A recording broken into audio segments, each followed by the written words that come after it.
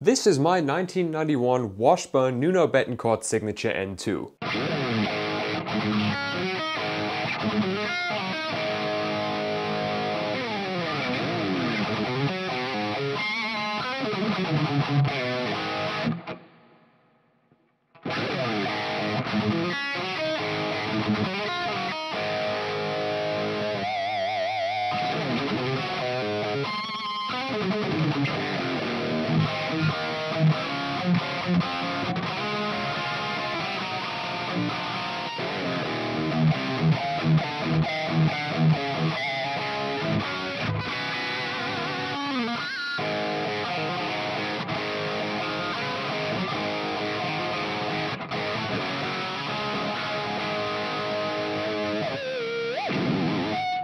This guitar has appeared in plenty of my videos. In fact, it even has a dedicated one that I made back when I got it, I don't know, probably close to a year and a half ago at this point. And if we're judging what a favorite guitar is just by which one gets played the most, then yes, this one, I guess, would be my favorite guitar. At least this is the one I reach for the most.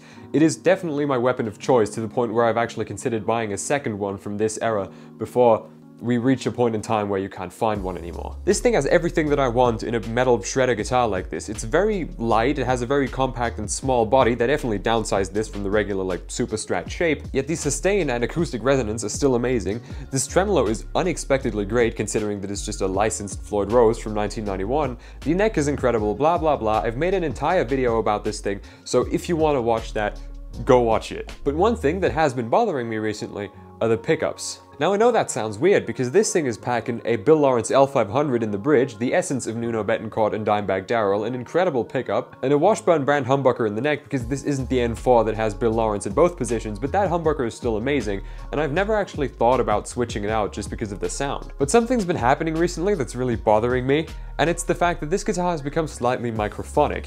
Now, when I did some research about this, asked a few people who I thought might, know their way around some old Bill Lawrence pickups, I was told that yes, this is kind of what old Bill Lawrence humbuckers are notorious for, that at some point they will malfunction and not die completely, but become kind of microphonic. And an easy way to fix this would just be to wax pot the pickups again. So take them out, dip them in a bunch of melted wax, pull them out, let it dry, stick them back in.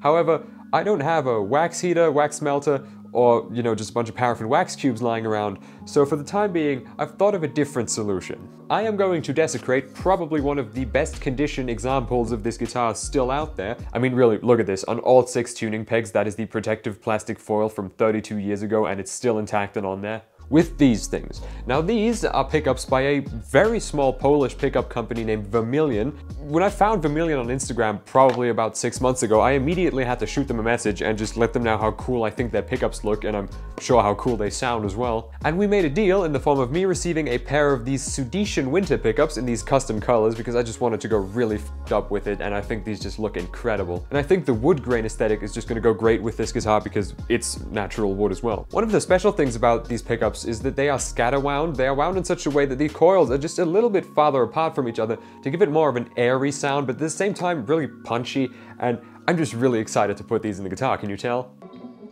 Hi, you might be wondering why I'm standing here talking to you with the guitar strapped to me, and there's a very good reason for that. This guitar is plugged in, but where's this cable going? Cause it's not going to the ground. Oh no, it's going in my bag. Because this video has been sponsored by Shure, and I'd like to briefly show you their new GLX-D Plus dual band wireless guitar system. The GLX-D Plus is probably the most cool, easy to use, and advanced wireless unit for guitars out there at the moment. It comes with a sleek tuner pedal / receiver that automatically scans 2.4 and 5.8 GHz bands to look for the best and cleanest connection. And this here sleek body pack transmitter, which is USB-C rechargeable and gets more than 12 hours out of a single full charge, or an hour and a half if you forget to charge it 15 minutes before your set. That's right, 15 minutes of charging will get you through most gigs. It comes with its own cable to attach the transmitter to your guitar, and the special thing about this cable is that it's screwed onto the transmitter, so no matter what you do to it, it's not just gonna fly out because it's not just a flimsy little jack connector. And I bet you're wondering, how does it connect? So let me walk you through that in excruciating detail. There you go, it's connected.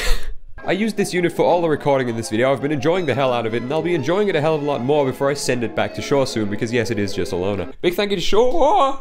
That's a fucking testament to why you should have a screw-on cable if you're just a klutz like me. All the links you need to buy this unit are in the description. Thank you very much to Shure for sponsoring this video. Now back to it. So, enough talk, let's not waste any more time. You're coming with me? and I'ma ram these inside now. Goodbye.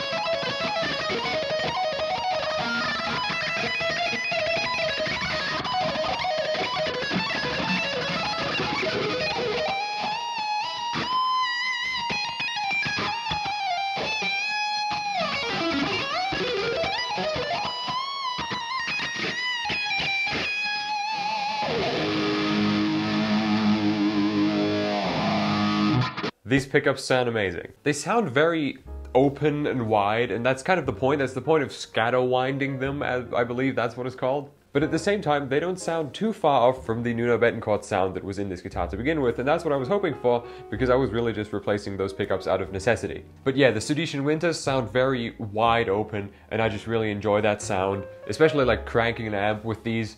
Super fun. And now that I've desecrated a 1991 Washburn, why stop here? Why not go for colorful pickup rings, a colorful switch tip, fucking Floyd Rose adjustment screws, these screws up here, just anything I can find. I don't want them to be high quality parts, obviously, like I'm gonna have standards for what I put on this thing, but I think that's what I'm going for, is just, you know, switching out all the black plastic parts for different colors and making this the ultimate Harlequin guitar. Big thank you to Vermilion Pickups for the Studician Winters. This isn't sponsored by Vermilion, this video was sponsored by Shure, but, you know, thank you for the pickups, link in the description if you want your own, and, you know, all the Shure links are in the description as well. Thank you so much for watching. Thank you to all of my Patreon members, their names are right here, Patreon is in the description, you get all of these benefits listed right here. Yes, if you like this video, then you can watch my most recent one somewhere up here, you can subscribe somewhere down there if you feel like it, all my socials are in the description. I'd appreciate it if you followed me on Instagram and TikTok. Like, subscribe, hit the bell, leave a comment, goodbye.